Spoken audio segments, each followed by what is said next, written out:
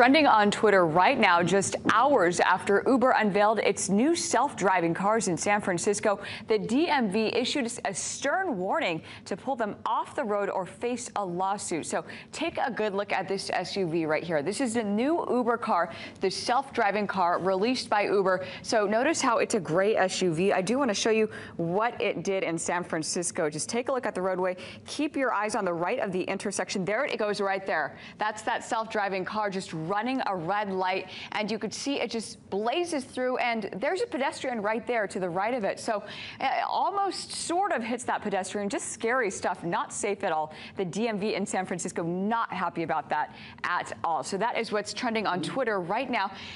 Definitely want to be careful on the roadways in San Francisco. In the meantime, we'll send it over to Lei, who has a very cool local hotshot. Hey, Lei.